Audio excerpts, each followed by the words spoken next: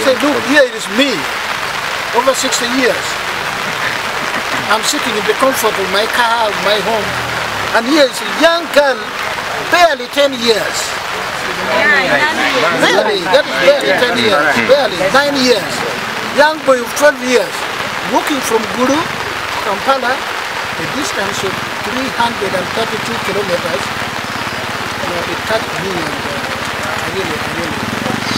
If it was not because of this state obligation, I would have wanted to really torture myself by really working.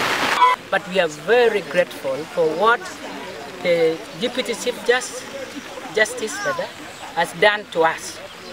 The heart, the spirit that he has shown to us is so much that is so high for a person to do the appreciation and give the wordings. It's not in my mouth, but God knows.